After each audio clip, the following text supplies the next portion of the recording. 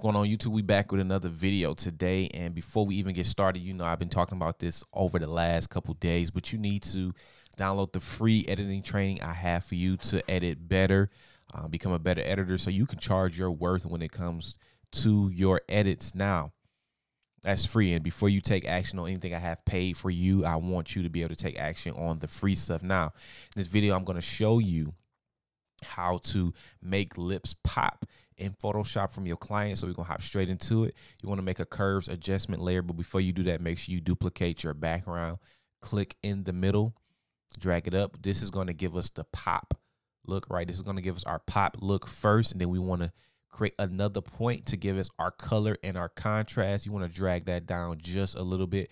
If you don't know exactly what to drag down, you can copy my input and my output in the video.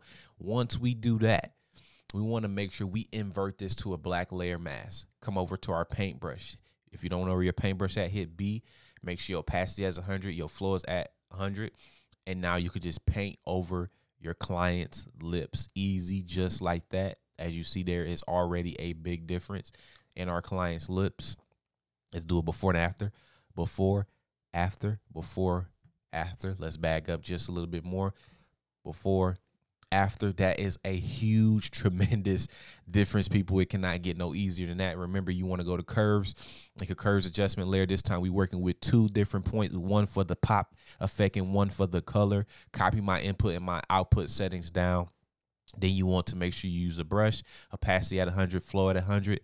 Invert that and then paint on your client's lips, and that is how you make your client's lips pop. And don't forget, the Certified Retouchers Bootcamp 3-day bootcamp is coming up May 5th through the 7th, and I want you to be a part, but I can't even give you a ticket to be a part if you don't take action on the free stuff I have, because if you don't take action on the free, what makes me think you're going to take action on the paid, and I don't want people in my channel that's not taking action. So Coach Jet is out. I'll catch you at the Certified Retouchers 3-day bootcamp. But first, take action. That is how you make your client's lip pop. I'm out.